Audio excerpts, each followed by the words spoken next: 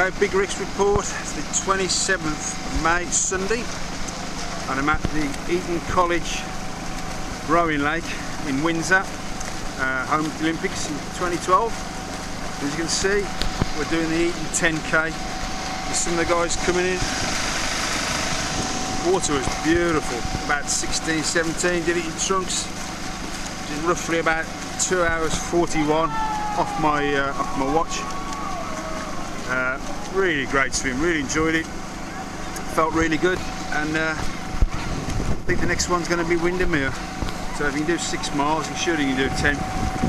Right, I'd recommend having a go at this swim next year, especially you, Big Seal. You should be here doing it if you want to do a 2-way with me. Alright, take care, catch you next time, bye bye.